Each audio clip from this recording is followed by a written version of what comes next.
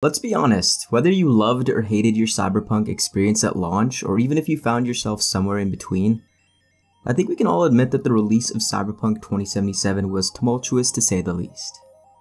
CDPR, the golden child of developers, was now in many eyes no better than their competitors. Formerly standing out for fair business and monetization practices alongside the quality and value of their games, they were and are still faced with the monumental task of winning back the trust of people who bought Cyberpunk 2077, only to realize that it was not only marred with issues, especially on last-gen consoles, but also filled with underdeveloped features. But you also can't deny that the foundation of Cyberpunk is filled with possibility, with the team realizing this promise with each patch, tweak, and hotfix. If you haven't stepped foot into Night City, it's a different game than what we got at launch. More features, increased stability, improvements to gameplay, and it even looks better, just to name a few. The sentiment of the game on marketplaces like Steam and the influx of people who are seeing these improvements after the Edgerunners lift has been truly amazing to see. But winning back trust is not easy, and to be honest, most developers don't even bother with it. But CD PROJEKT RED hasn't given up on Cyberpunk 2077 and are taking another crack at it, while also making some core and fundamental changes. At some point, I think CDPR needed this. A wake-up call, a reality check. It's something that we all need from time to time to help us learn from our own personal failures.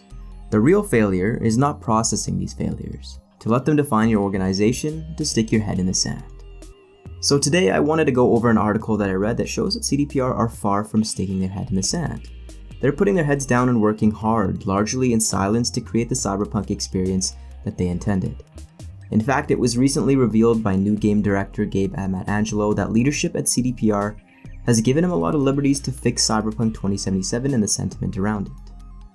There's almost nothing left to lose at this point, and I think that the easing of the pressure might just be the creative boost that the team needs to finally deliver full Blaze of Glory style before Cyberpunk 2077 wraps up and we move on to Orion. Okay, so looping back to the article, this one is written by GamesIndustry.Biz and is an interview with CDPR's Mikhail Platko-Gilewski at the Summer Games Fest. I know we have a lot of Polish subs, so definitely grill me on the pronunciation of this one in the comments below. There's been a lot of negative takes on a certain answer given here in this interview, but before we get to that divisive statement, I did want to highlight all the other good stuff in here. Speaking on the state of the team post-Cyberpunk release, MPG mentions, quote, "We know that we had to work hard to come back. It was a tough moment for everyone. We had to rebuild a lot of things inside the company. We started with pipelines on the dev side. We started to think, should we tie our future with a different engine, or should we stay with our own? We made some big decisions about how we work, how we're structured. It was a big rebuilding." Now, an overwhelming success for Cyberpunk would have potentially led to some complacency in the studio. So the silver lining to the many failures of Cyberpunk at launch was that these questions were started to be asked internally. Revamps are never easy, but sometimes they are necessary, and tackling a fundamental flaw in the workflow, organization, or leadership is the first step to progress. It's funny because CDPR doesn't seem to have issues making the hard decisions, but with investors to answer to and pressure being assigned from higher-ups, maybe they felt like they had their backs against the wall, and that the final release window had to be honored based off of all the delays. Something was definitely lost in translation here, and communication would have had to be much less fluid than necessary, especially developing a game through COVID. Communication and how CDPR operates internally being audited and refined now is positive for the future of the studio, whether you're a Cyberpunk fan, a Witcher fan, or both. MPG goes on to say, quote, "I was personally not happy with how things turned out. I was not expecting that. I knew immediately that we had to come back. I liked the spot we were in. I'm not talking about the peak of hype, but 2 years before that. We had our community. We liked them, they liked us. It was awesome to work at CD PROJEKT RED. After release, it was tough, but I knew that we had the same people. The gamers are the same, we just need to fix our relationship. The only thing we can truly do is just deliver what we're capable of. I have a feeling that soon we will be able to do that, and hopefully that will be a new beginning for everyone. Second chances. It's what will make or break CDPR currently. Fool me once, shame on me. Fool me twice, shame on you." Hearing him talk about this with transparency is refreshing though, because winning back gamers is not an easy task. When was the last time you can remember your trust was broken?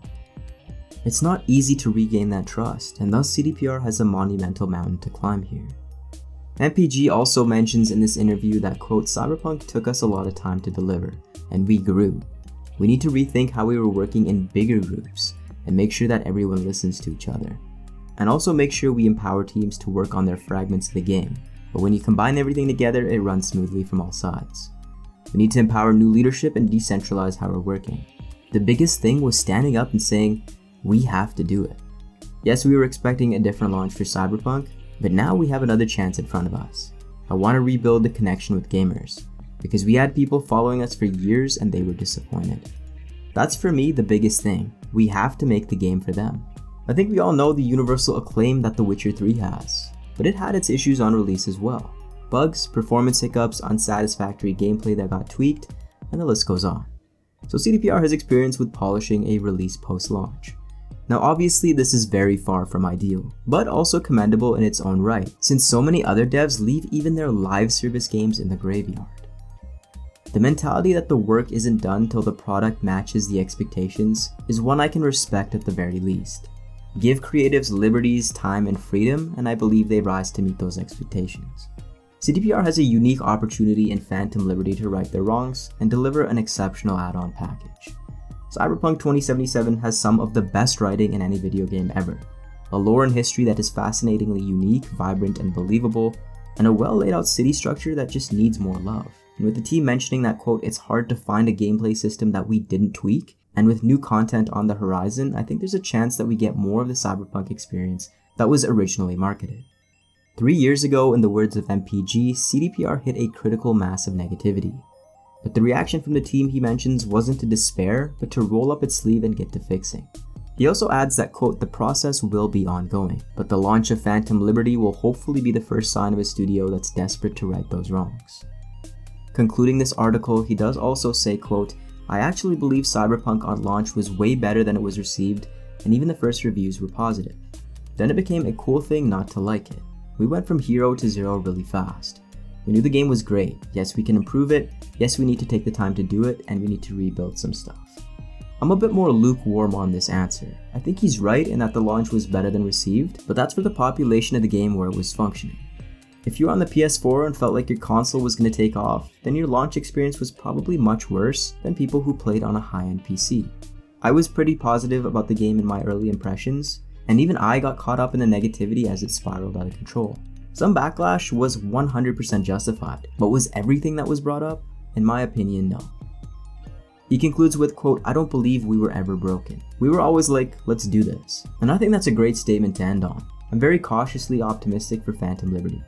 At the worst, we'll be enjoying new stories in Night City, and at the best, Cyberpunk 2.0 will hit all the high notes, and that inevitable complete edition of Cyberpunk 2077 will be held in the same regard as The Witcher 3 down the line.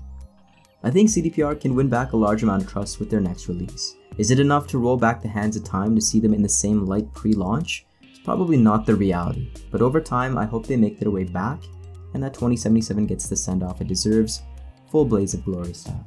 But baby steps first. As always guys, thank you so much for tuning in, hope you enjoyed this one, and for more Cyberpunk content, do subscribe to the channel.